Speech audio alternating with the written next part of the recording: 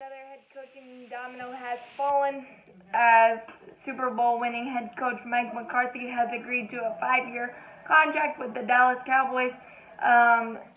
It seemed that Jerry Jones was ever going to break up with Jason Garrett, and finally it happened yesterday, and they got their guy today. I really like this hire for them specifically because they are so veteran-laden and a nice mix of rookies as well, but there's so much of a good foundation. All they need is a different voice, a different vibe, a different message, because it seemed like that Jason Garrett's message was just going in one ear out the other for both parties, but the foundation is just insane. Dak Prescott, Ezekiel Elliott, Mari Cooper, Michael Gallup, and one of the best offensive lines in football as well. And then on the defensive side of the ball, you got Jalen Smith, Leighton Vander Esch, and DeMarcus Lawrence.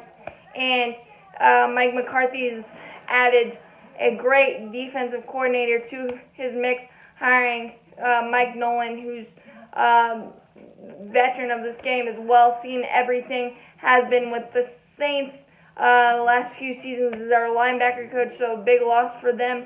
And he's been a head coach in this league as well. So as much experience as Mike McCarthy has, you just double that with Mike Nolan, and I think that's a big plus as well. But the key will be for Jerry Jones not to be Dan Snyder or and just sit back and let Mike McCarthy coach and let the players play. And I know that's really hard for Jerry because it's Jerry's world, it's the center of everything. But if he would just take a step back, let his sons do the evaluation stuff, and yes, he can have input, but just sit back and enjoy, because you do have one of the best foundations and one of the best football minds in Mike McCarthy.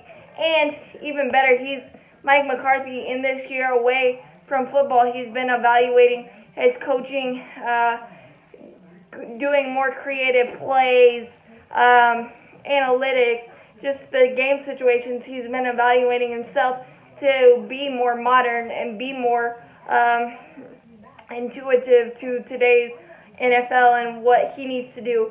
And I think if he keeps Kellen Moore as the OC at Dallas, I think that will be a comfort level for Dak as well. They seem to mesh nicely, and I believe Mike McCarthy has been dubbed somewhat of a quarterback whisperer, where he's been able to get the best out of the quarterbacks he's worked with. We saw it with Aaron Rodgers. Aaron Rodgers is just amazing, but so is Dak, and with a little bit more push from Mike McCarthy, he could be that as well.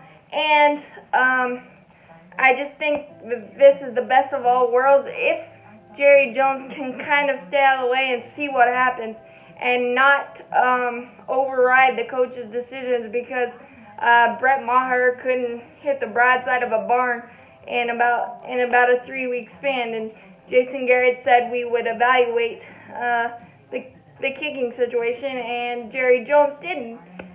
Jerry Jones said, "No, that's who we're sticking with," and he struggled again, costing them a game and possibly a playoff spot. So again, Jerry Jones, stay away, let Mike McCarthy do his thing, and I think another key will be to make Ezekiel Elliott the vocal point and make that clear. Make that clear, a lot like Derrick Henry with the Titans and Dalvin Cook with the Vikings.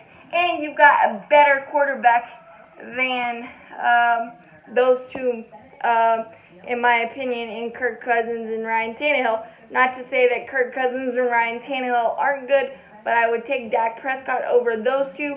So I think this is a great hire, great situation for Dallas, and we'll see what happens. Not that I want Dallas to ever win anything, but this is a step in the right direction, and we'll see what they do in the draft to help their great roster already, and who knows what they'll be able to do in free agency. But The coaching carousel continues to turn.